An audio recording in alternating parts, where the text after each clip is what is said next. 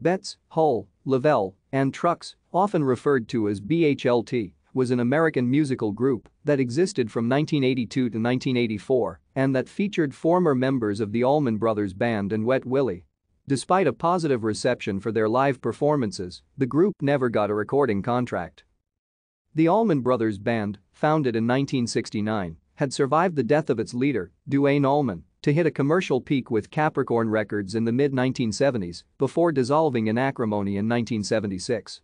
They had reunited again in 1979 with a somewhat different lineup, but by the late 1970s and early 1980s, Southern rock as a genre was out of fashion, with first disco and then other forms of popular music becoming ascendant. Capricorn had gone bankrupt, and the Allman Brothers Band was by then under contract to Arista Records, and the label and its head, Clive Davis, had been intent on getting the group to play in a more modern style that would produce hit singles.